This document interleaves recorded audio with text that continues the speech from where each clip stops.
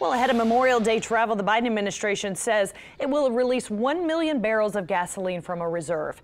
It says it hopes the move will reduce gas prices as 38 million Americans are expected to travel this weekend.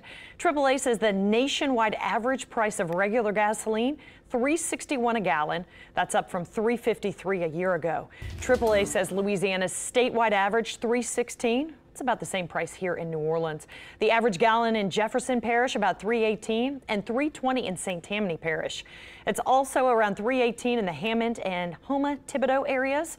The lowest average price in our viewing area, St. Bernard Parish, where drivers can expect to pay about $3.09 a gallon. The highest average in our area is in Plaquemines, where you could spend $3.44.